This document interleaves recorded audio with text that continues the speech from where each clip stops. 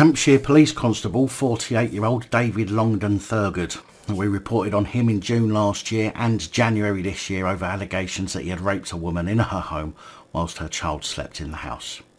He has now been cleared of rape after the CPS dropped the prosecution, allegedly because the complainant did not want to give evidence. This is the one who met the woman on a dating app. The following day she invited him to her home, which is an incredibly stupid thing to do, by the way. They kissed and touched on the sofa, but when they decided to go upstairs to watch telly, the victim allegedly told him that there would be no funny business. Sex occurred, whether consensually or not, and I have to say that because although he hasn't been cleared as such, the charges have been dropped, so as far as I'm concerned it's still up in the air. But the following day there were text messages between the pair in which the victim said, "How do you just move on from having unconsensual sex with someone?" Thurgood had appeared already at Winchester Crown Court twice already. However, the first time in June 2022, 4 jurors tested positive for COVID, and at the retrial the jury were unable to find a verdict, and so a retrial was set. It seems as though, from what the prosecutors said at the most recent retrial, that Thurgood had been extremely lucky, because prosecutor Rebecca Fairburn told the hearing at Salisbury Crown Court, the complainant in this case was consulted. Having been through 2 trials, the complainant did not wish to go through a 3rd trial. Can't exactly blame her, can you? Accordingly, the Crown do not consider it to be in the public interest to compel her to attend any further trial, and her wishes have been respected in that regard. The Crown would like to formally offer no evidence in this matter. So, and this is where I have to be careful what I say, Judge Richard Parks QC recorded a verdict of not guilty against David Longden-Thurgood, and the case was officially dismissed.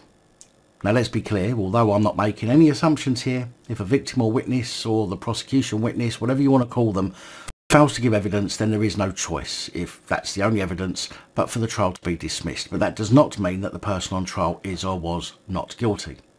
I mean, it doesn't make them guilty either, but it's important to remember that it doesn't make them not guilty. Even in cases where it may be blatantly obvious of guilt, a no-show of witness can see the person on trial walk free. Just look at old mafia movies where people disappeared and couldn't give evidence, even though it was clear as day the person was guilty. In law, if there's no tangible evidence, there's no case. Now, the only people who really know what happened that night are the victim and Hampshire PC, David Longden-Thurgood, and whichever of them is lying, they're going to have to live with that. But my concern now is, with that element of doubt hanging over him, will Thurgood be welcomed back into the force from his suspension, or will there be a misconduct hearing which will look at the balance of probabilities rather than beyond reasonable doubt? Because it seems to me, based on the conversations the pair had after that night, it's probable that something did occur, as Thurgood told the woman she was overreacting after she mentioned the unconsensual sex. Personally, I think his career is over, or at least there is too much out there now for anyone to completely trust him, so I would be surprised if he isn't dismissed. But this is the police we're talking about, of course, and they might use this as a PR exercise to say, see, we're not all rapists, when in fact he was only found not guilty because there was no evidence, rather than being found not guilty because of the evidence.